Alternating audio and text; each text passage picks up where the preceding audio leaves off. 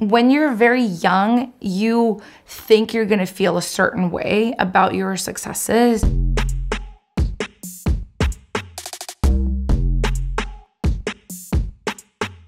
You think, wow, I'm just gonna be so happy if this thing happens for me. But when that thing happens, the thing is you've been working toward that moment for so long that it isn't anticlimactic for necessarily, it just feels very like normal.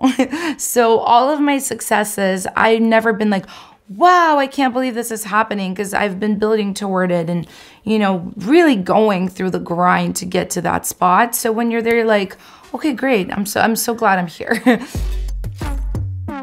As long as I've been doing this, everything feels kind of calm and nice, and honestly, I prefer that one.